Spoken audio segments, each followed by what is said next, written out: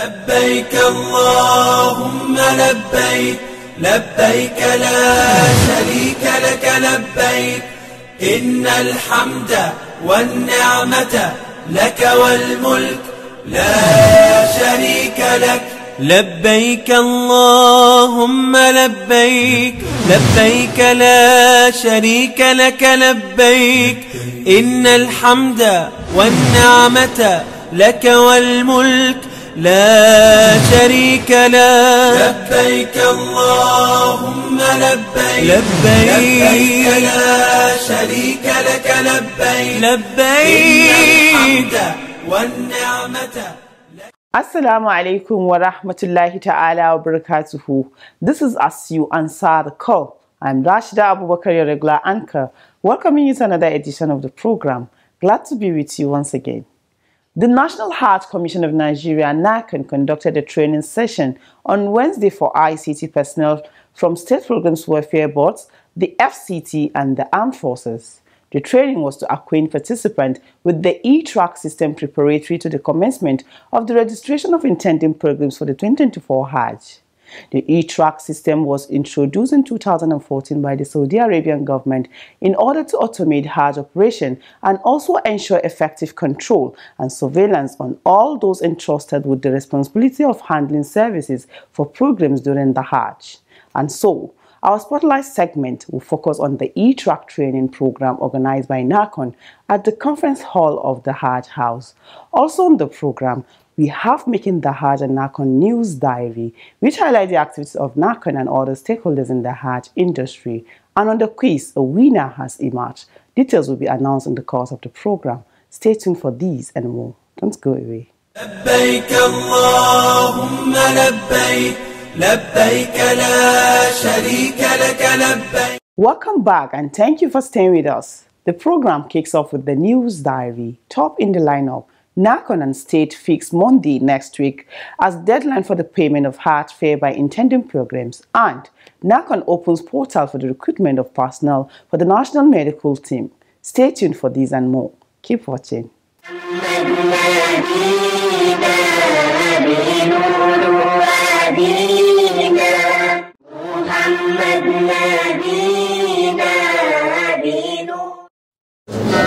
In an effort to ensure smooth issuance of passports to intending pilgrims for the Hajj exercises, the chairman of the National Hajj Commission of Nigeria, NAHCON, Malam Jalal Ahmed Arabi, and his team met with the officials of the Nigeria Immigration Service at its headquarters. The Controller General of Immigration, Mrs. Adepoju Caroline, represented by Deputy Controller General Usman Babangida, welcomed the NAHCON officials. Speaking during the visit, Malam Jalal Ahmed Arabi stressed the importance of NIS in Hajj administration. The NAHCON boss appreciated the reforms being introduced by the Nigeria Immigration Service, saying it is important for a DEX officer to be assigned to each state to attend to issues associated with the issuance of passports. One of the contributory factors that led to either late departure or disorganize the entire arrangement of airlift is sometimes issue of passport and allowances, as it were. I know everybody has his own shared responsibility. It is the responsibility of the State's Pilgrim Welfare Board to now sit them down. I know what the problem is and put them through. But it doesn't take away the responsibility again from your establishment to probably designate maybe a person in the states or whoever to be the focal point of probably guiding on how these things are done or advising, so that it becomes easy for the State's Pilgrim Welfare Board to link up with the officer in charge, lay the complaints to him without having to wait until he gets to Abuja. Responding, DCG Usman Babangida reiterated the commitment of the NIS to serve pilgrims and Nigerians in general, noting that the reforms being introduced at the NIS are designed to protect the image of Nigeria and make the system more efficient. we are always ready for your observation. Where it is necessary, we'll comply and make it easier for you. I also want to suggest that where you have issues of passports, if I may call it shortage, or you are not able to access the passport in good time, I know the ACG passport will say more about it, but I know we have front desk officers that they dedicate period and time for intending Hajj pilgrims.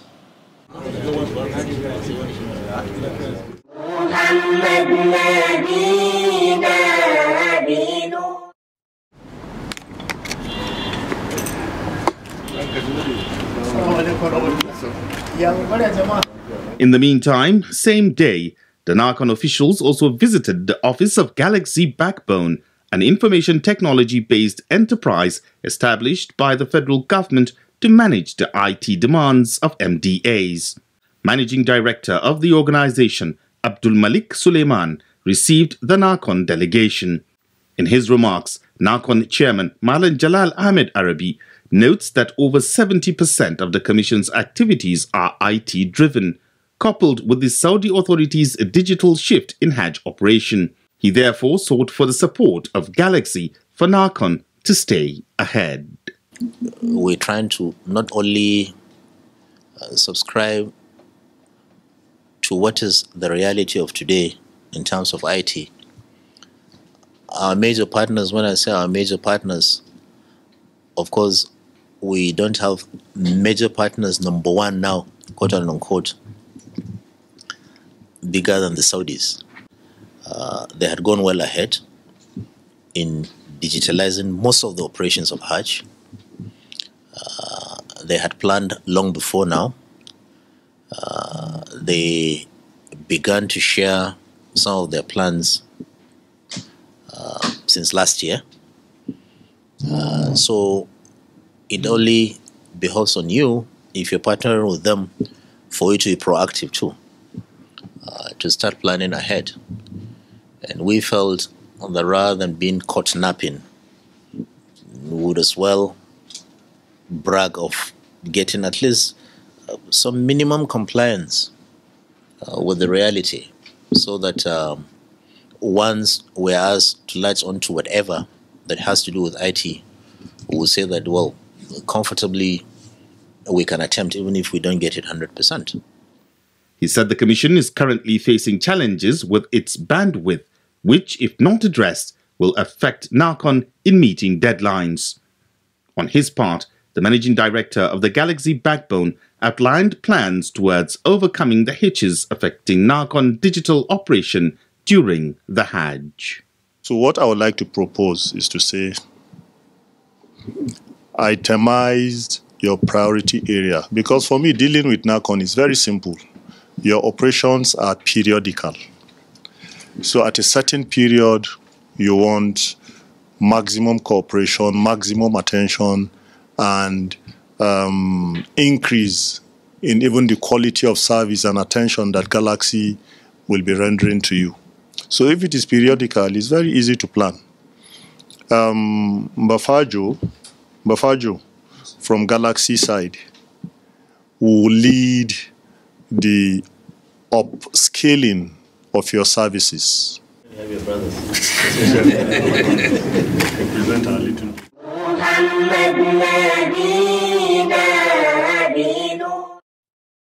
The management of the National Hajj Commission of Nigeria, NAHCON, states FCT and armed forces have directed intending pilgrims to complete the payment of Hajj fares on or before the 12th of this month.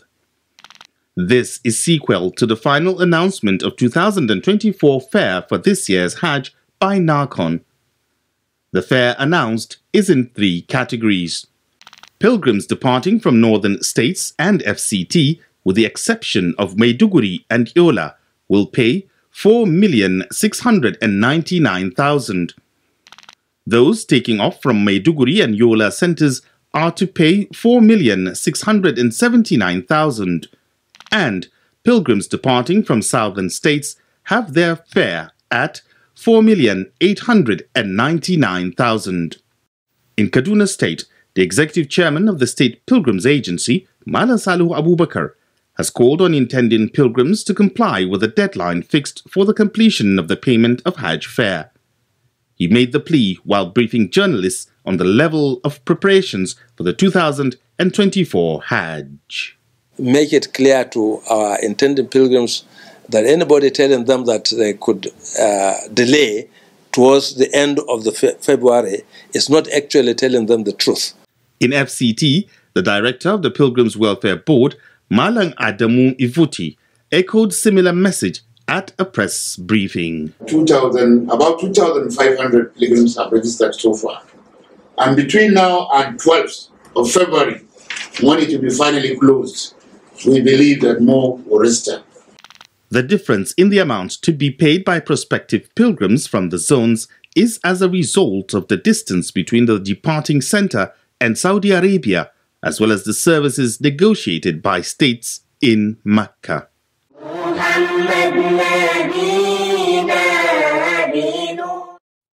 In other news, the National Hajj Commission of Nigeria, NAHCON, will on Tuesday, the 12th of this month at 12 midnight open its portal for the collection of application from those wishing to serve in the 2024 Hajj National Medical Team. Eligible candidates can access the portal via NAHCON website www.nahcon.gov.ng. Interested doctors and pharmacists should be between 28 to 60 years, and nurses and others should be between 22 and 60 years of age. Other criteria include applicants must be in active service at the time of application. Applicants must not have served in the last 3 exercises, that is, 2019, 2022, and 2023. And applicants must be ready to work for 28 days and be ready to stay in Saudi Arabia for 45 days. More guidelines are on the website. Collection of applications will end on the 26th of February 2024. Alhamdulillah, you are still watching As You Answer the Call, a public enlightenment presentation that keeps you abreast of the activities of the National Hajj Commission of Nigeria, NAHCON, and other Hajj-related matters. In order to keep the state, FCT, and the armed forces abreast of developments on the e-track management, NAHCON engaged their ICT personnel for a one-day training workshop. This was on Wednesday, the 7th of February 2024 at the conference hall of the Hajj House. Details of the training program will form the thrust of our next segment, Spotlight. Stay with us. لبيك لبيك اللهم لبيك لبيك لبيك اللهم لبيك لبيك لبيك اللهم لبيك. You can lay claim, and it is my pleasure to declare the training session open. NAHCON Chairman Malam Jalal Ahmed Arabi declaring open the e-track training program for ICT personnel from states, the FCT, armed forces, as well as NAHCON zonal and outreach officials. The training sessions took place at the conference hall of the Hajj House on Wednesday, the 7th of February 2024. The e-track system, which was introduced by Saudi authorities about a decade ago, requires that all information about pilgrims performing the Hajj within a particular period, as well as the services to be rendered to them, must be provided and made accessible through a computerized system. It is a prerequisite for the issuance of a visa. Speaking at the event, NAHCON Chairman Malam Jalal Ahmed Arabi said the training is to enhance the capacity of ICT personnel in order to be in tune with new thinking of Saudi Arabia. And I'm sure by the time you do a wrap-up of probably what you would have discussed or what brought you, will now inform you that certain innovations were introduced in the new policy. You would discover that the Saudi authority have come out of course with an e-track system that virtually all payments and most, if not all the activities, are going to be digitalized. They have to be on that system. But like I said, you'll be taken through. While calling on participants to take full advantage of the training, the NAHCON boss explained further about the e-track processes, particularly the grouping of pilgrims during the issuance of visas. This time around, grouping will commence from your states, or from the states, or from the base. We've discussed with some of your chief executives, and I'm sure the facilitators will inform you accordingly as how we intend doing it. And of course, that again is informed by the new policy, which is contained in the e-track, that of course certain numbers were created, is based on the numbering that the visas will be issued, is based on the numbering that every tent will be marked and identified based on the grouping and on the individuals. Engineer Gonisanda moderated the technical session. During the first session, the following topics were treated: overview of the e-track process, new system of grouping, tagging and flight scheduling, activation of accounts, and pilgrims registration with Hajj 7 scheme. Then we have activation of the user. They will activate the user, and a message is also sent to National Hajj Commission. Once the user is activated, this is just the process for the commission.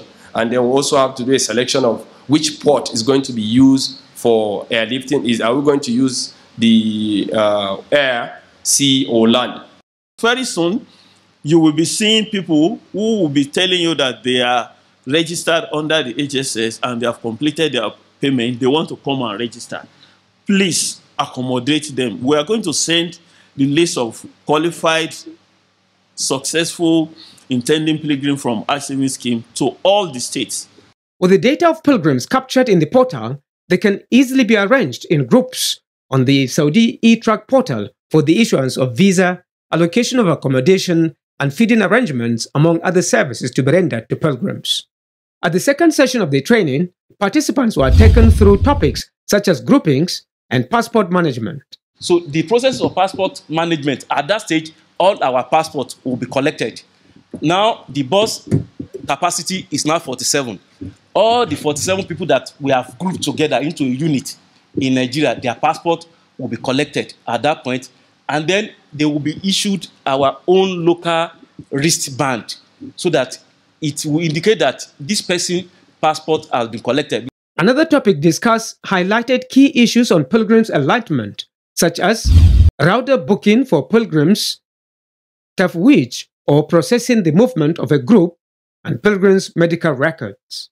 The system the Saudi is doing is for the whole world. They cannot kind of make any changes because of our peculiarity. So we have to key in, otherwise we'll be left behind. Other topics were pilgrims' registration on NAHCON e-Hajj, data capturing and use of passport reader. The presentations generated comments, questions, and observations from participants. At the end of the one-day training, participants were full of praises to NAHCON for giving them the opportunity, saying the training could not have come at a better time. Alhamdulillah Rabbil Alameen for the training. The training has been so wonderful and very, very interesting. This is a very new development. Honestly, these changes will help us to ease the processing of our pilgrims. MashaAllah, the program is as you answer the call. Coming up next is Making the Hajj. Tonight, Imam Al-Hassan Yaqub continues the discussion on the history and significance of visiting Masjidul Quba in Medina. Let's hear him. لبيك لبيك اللهم لبيك لبيك لبيك اللهم لبيك. Visiting Masjid al-Quba before or after Hajj or Umrah comes with great rewards. The reward for praying in Quba Masjid is equivalent to that of performing Umrah. For the way Allah subhanahu wa ta'ala gives reward, that the Prophet sallallahu alaihi wasallam said, now prayer, one prayer in Masjid al-Nabawi is 1,000 times. And then one prayer in Masjid al-Haram in Mecca is 100,000 times than praying anywhere. And then one prayer in Bayt al-Maqdis is 500 times than anywhere. And only these 3 mosques in the whole world that you can, prepare from you wherever you are in the world to say you are going there for ibadah. So Quba was not mentioned among this. But the only thing that, in addition to this, is Quba. But Quba is getting the reward of Umrah. The Prophet ﷺ did not mention any particular reward, either 100 or anything, but he said the reward of Umrah. And only Allah knows the reward of Umrah. What is the condition for achieving such reward? Sheikh bin Bas was asked about, is it a condition that one has to, for one to obtain the Umrah? Is it a condition for one to prepare himself at home? He said, of course. That was what was mentioned by the Prophet sallallahu alaihi wasallam. So he was asked, what if somebody just on his way, he felt that, if this is Masjid Quba, let me just branch and do it. He said, well, Allah, is buoyant. Is there any surah recommended for pilgrims to recite when performing the optional salah or nafila in Quba Masjid? That throughout the life of the Prophet sallallahu alaihi wasallam, every Saturday, it was reported by Ibn Umar. He said the Prophet sallallahu alaihi wasallam used to visit Quba Mosque, Quba Masjid every Saturday to go and he will have the intention, he will prepare himself at home and will have the intention. Sometimes he say he will go walking, Mashian, and sometimes Rakiban. He's walking or he will go riding on his camel. What supplications are recommended for pilgrims to offer while at Masjid al-Quba? Can,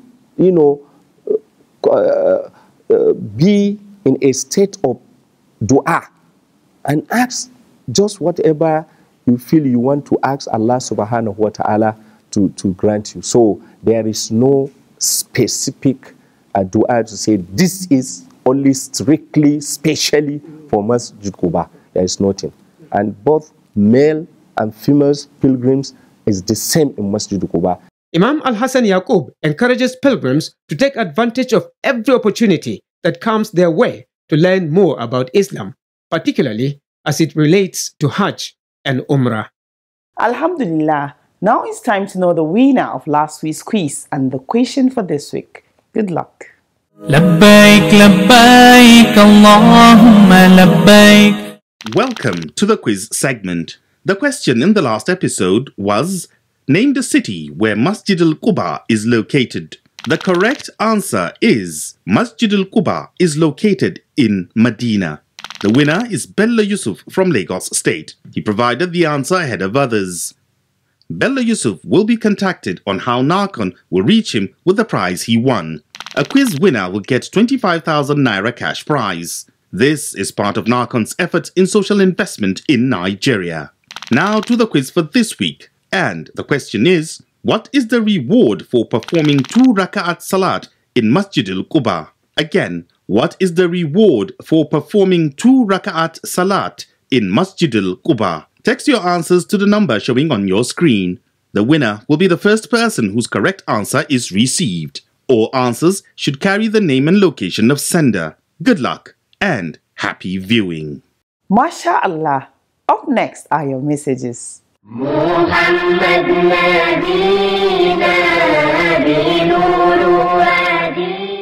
Salamatul Abran from Bauchi State sent in the first message. It says, Assalamu alaikum. I appreciate NAHCON for this program as you answer the call. Keep it up. Alkali Adamu Askira sent the second message. It reads, I pray for the new leadership at NAHCON for a successful 2024 Hajj operation. May Allah make us among those who will perform the Hajj. This is where we draw the curtain on today's program. See you same time, same day next week with another edition of the program. But before we go, remember that you can send your messages, comments, observations and questions through our mobile phone number and all the social media platforms. Once again, thanks for watching. Ma'as-salam. لبيك اللهم لبيك لبيك لا شريك لك لبيك إن الحمد والنعمة لك والملك لا شريك لك لبيك اللهم لبيك لبيك لا